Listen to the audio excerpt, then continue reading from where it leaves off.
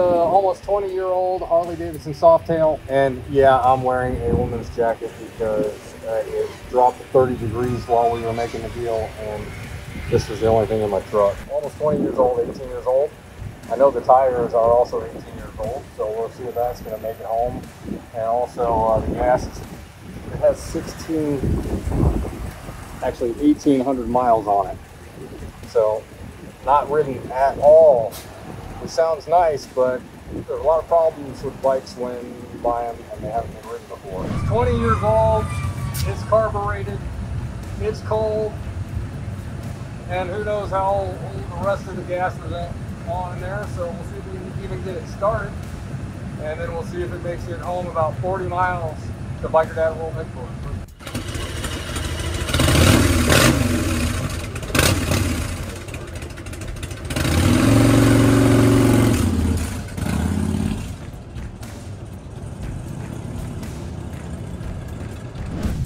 So I got plenty of looks on the drive home wearing my wife's tight little denim jacket. I got home and she's in my truck and went to go pick up my daughter from soccer practice. So I don't have keys to get in the house or the garage door opener. So I'm gonna have to wear the little jacket for a little bit longer until she gets home. Anyway, the 2005 Softail Standard that I just picked up, 30-mile ride. Probably should not have ridden a bike that I knew had tires on it that were 18 years old and had been sitting around, but I did anyway because I'm stupid. Back tire definitely has a flat spot in it. It's dry rotted and has been sitting in the same space, in the same place. So the back tire has a flat spot from dry rot. I could feel it thumping on the road, especially at slow speeds. The turn signals went out, so the turn signals are out. The middle brake light here worked, but these did not.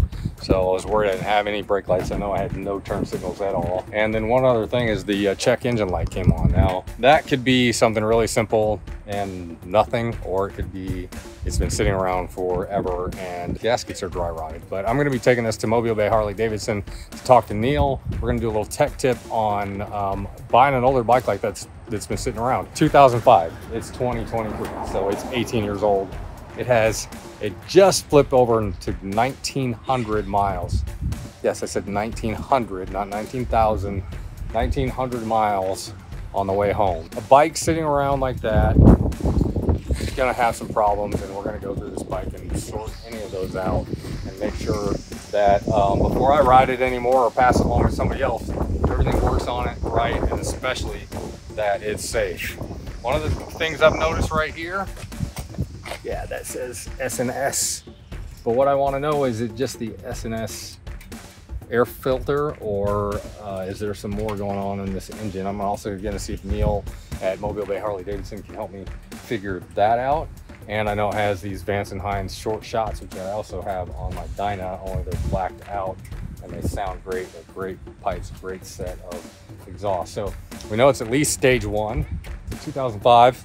So it's 88 cubic inches engine and a 5-speed transmission. A lot of people don't like the 5-speed. Does not bother me. This is not a bike I'm riding all the way across the country. I just be riding across town on it. So that's pretty cool. I see a little tiny bit of surface rust here and there. So we're gonna get that cleaned up. That should be really easy because this thing was kept inside. I mean, it's 20 years old almost, so it's kept inside the whole time. In fact, almost never ridden. So what little surface rust it has on it, I think is probably gonna be pretty easy to get off. Anyway, I think we found a great bike and I'm gonna have to decide what to do with it. I think at this point, I'm just gonna get it cleaned up and sorted and get everything on it perfect so I can pass it along to somebody else who looks the bike just the way it is, because it has a ton of chrome everywhere. Even the grips are chrome, not my style. If you know me, I take chrome off of stuff. I think it'd be a shame to do it to this bike, so I think I'm gonna find somebody who wants it just like it is. Stay tuned, we're gonna have a lot more for you on the Softail buy and build, and a lot less of my wife's little denim jacket.